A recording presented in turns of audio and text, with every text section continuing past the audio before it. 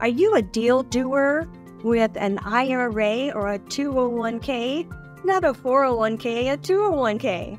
Well, as you know, or as you may not know, you cannot invest in your own deals if you're a deal doer.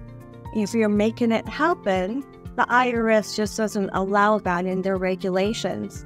They require, one, a custodian to be over the transaction, and two, you have to invest in somebody else's property.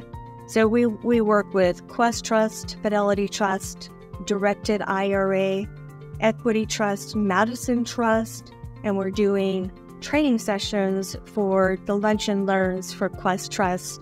We have several scheduled. Get to our Facebook page and sign up for those, or get to our LinkedIn page and sign up for those. The IRS is not allowing the deal doer to invest in your own deal. Why is that? Well, honestly, if you didn't pay tax on the way in on your 201k, you still owe that tax. It's tax deferred, not tax exempt. So we want to be careful with that, whether you're active or passive in investing.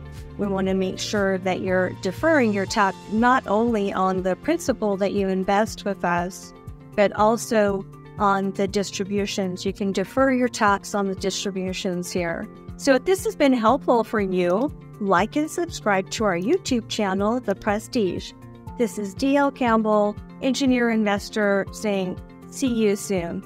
Take care.